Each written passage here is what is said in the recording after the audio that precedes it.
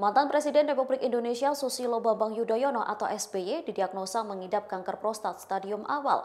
Hari ini Kamis 4 November 2021, SBY dan rombongan sudah tiba di Amerika Serikat untuk menjalani pengobatan. Lalu sebenarnya apa itu kanker prostat dan apa faktor penyebabnya? Kabar tersebut dibenarkan oleh Badan Komunikasi Strategis sekaligus juru bicara Partai Demokrat Herzaki Mahendra Putra. Mulanya SBY dan rombongan berangkat ke negeri Paman Sam pada Rabu 3 November 2021 kemarin. Kemudian hari ini rombongan dipastikan sudah tiba di Amerika Serikat. Lantaran waktu dan jarak tempuh penerbangan dari Indonesia menuju Amerika Serikat cukup lama, Presiden RI ke-6 itu saat ini tak langsung menjalani pengobatan, namun memutuskan untuk beristirahat terlebih dahulu.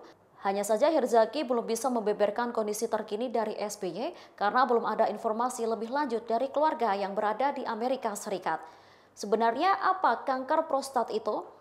Kanker prostat adalah penyakit kanker yang menyerang kelenjar prostat, di mana sel-sel kelenjar prostat tumbuh secara abnormal dan tidak terkendali sehingga mendesak dan merusak jaringan sekitarnya, bahkan dapat mengakibatkan kematian. Dikutip dari Tribunnews.com, fungsi dari kelenjar prostat adalah untuk membuat cairan semen yang dapat melindungi dan memberikan nutrisi bagi sel-sel sperma yang ada di dalamnya. Berikut beberapa faktor resiko kanker prostat yang dikutip dari kemkes.co.id. Yang pertama adalah usia. Kanker prostat jarang terjadi pada usia di bawah 40 tahun. Namun kemungkinan memiliki ketingkatan mengalami kanker prostat setelah usia 50 tahun ke atas. Kedua adalah ras. Kanker jenis ini lebih sering mempengaruhi orang-orang di Afrika, di Amerika dan laki-laki Karibia. Yang ketiga adalah diet dan gaya hidup. Diet tinggi lemak jenuh daging merah, sedikit buah dan sedikit sayuran, rendah tomat, rendah ikan dan atau rendah kedelai meningkatkan resiko terkena kanker prostat. Sedangkan diet tinggi kalsium juga berhubungan dengan peningkatan resiko kanker prostat. Keempat adalah riwayat keluarga.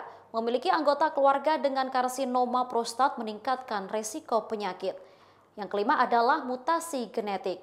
Sementara itu gejala kanker prostat pada stadium awal tidak menunjukkan gejala, namun pada stadium lanjut dapat muncul gejala.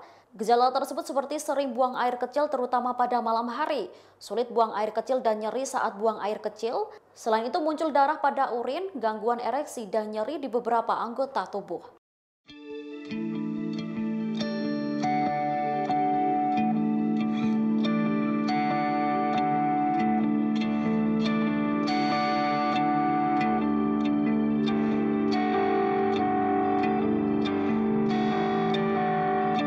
Demikian informasi kali ini, nantikan informasi terbaru lainnya hanya di kanal YouTube Tribunnews. Terima kasih sudah nonton, jangan lupa like, subscribe, dan share ya!